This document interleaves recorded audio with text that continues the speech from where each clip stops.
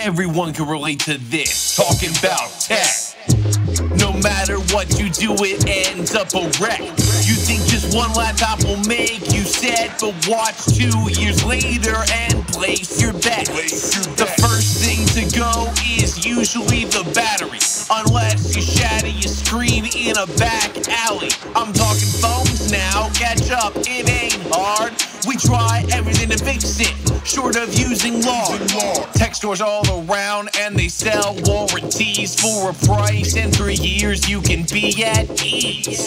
But the circuit grim reaper will take it instead. One day it's fine and the next it's dead.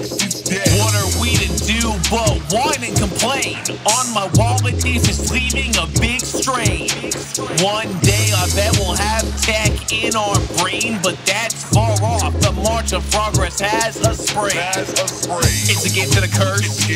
What could be worse? It's a gift and a curse. What could be worse? It's a gift and a curse. What could be worse? But I guess it's got its perks.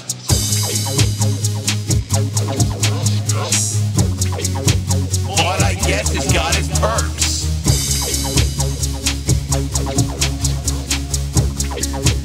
But I guess it's got its perks.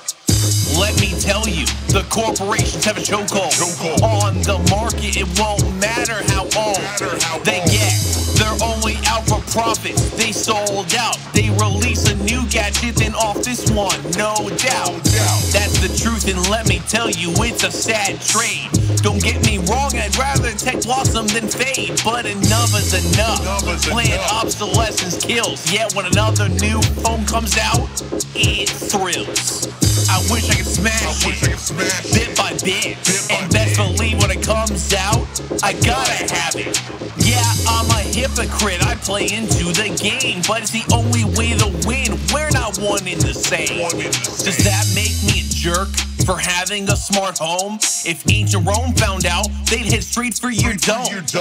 You can call me a merc from all the jobs I've taken in tech. I'm the best, you aren't mistaken.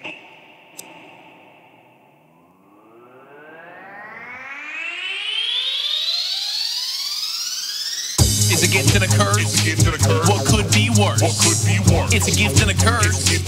What could be worse? It's a gift and a curse. What could be worse?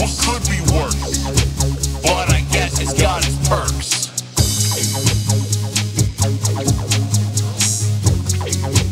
But I guess it's got its perks.